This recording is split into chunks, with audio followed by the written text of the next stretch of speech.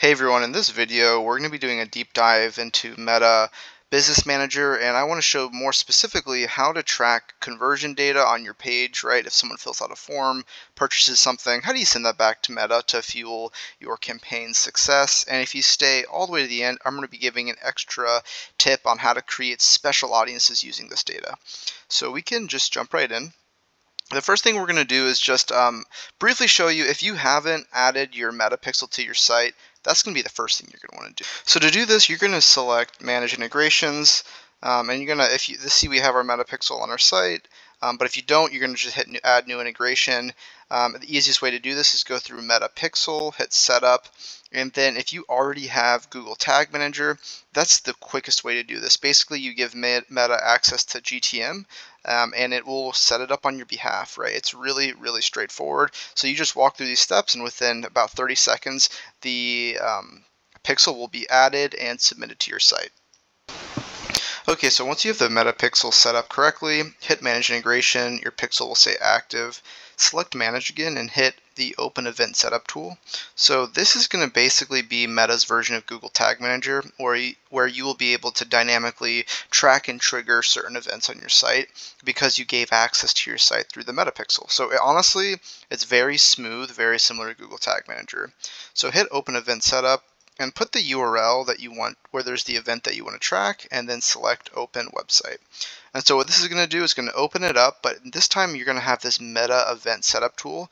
So one is going to tell you what events are already being tracked on the site, but in this specific example, we really want to track people that select this. So if they scroll down, hit Details, and select this download PDF, we want to track all these download PDFs so we can then build a custom audience. But you can track anything, right? You can also go through and track apply now. We can track for actual like submit. So if someone does select apply now, we have this submit button, and that counts as a lead.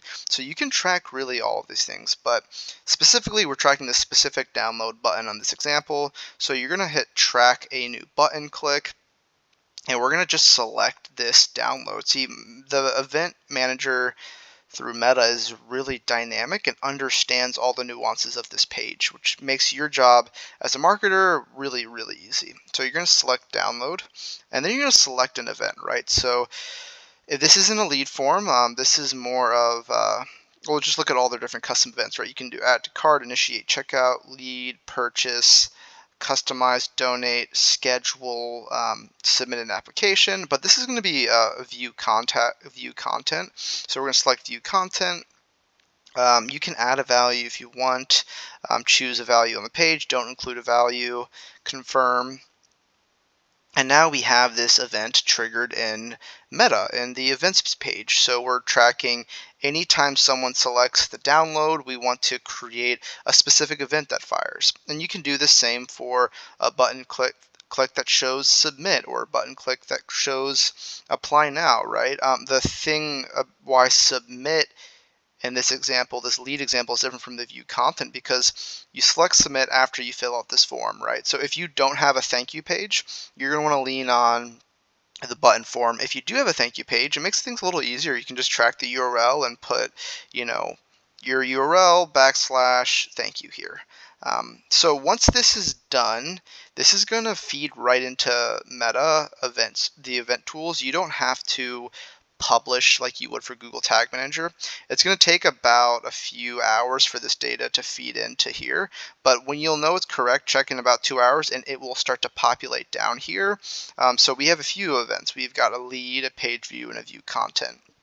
And you can start to track how successful, how often it's firing. So for example, this lead event, we set it up on March 17th. The next day, boom, we've got events coming through. So once you are able to effectively track these events, the bonus tip we wanted to show is that if you hit create, you can create a custom audience based on your website activity and based on the specific events that you have. So we're going to select any of the view content. So if you hit to download a PDF, we want to put you in a very specific audience. We're going to put 90 days. And we're going to just type it in here, view content audience. And then in the description, we're going to put a little bit more information. So user clicked download or apply now button. So this shows that this user, while they did not fill out a lead form, potentially they are further down the funnel and interested. So we can create a very specific audience of people that clicked this button, download the PDF. They might be thinking about purchasing, but they're not quite ready yet. So then we're going to hit create audience. So now Meta is going to populate this audience into your business manager. And I'll show you how to check that. So once that audience is created, it's going to load, select the all tools and go to the audience tab. And this is where you'll be able to see all of your specific audiences that you're building. And this is, again, a really useful way to leverage your on-page data. So if you go right here, you'll now see your view content audience that is populating. That's really a straightforward approach to being able to track and use events directly on your website or on your landing page. If you like this video, please subscribe, comment, and share. Also, if you are interested in more Meta ads, Facebook, Instagram ad type videos, just comment and I'll try to build out more of this type of content as we see success with our clients.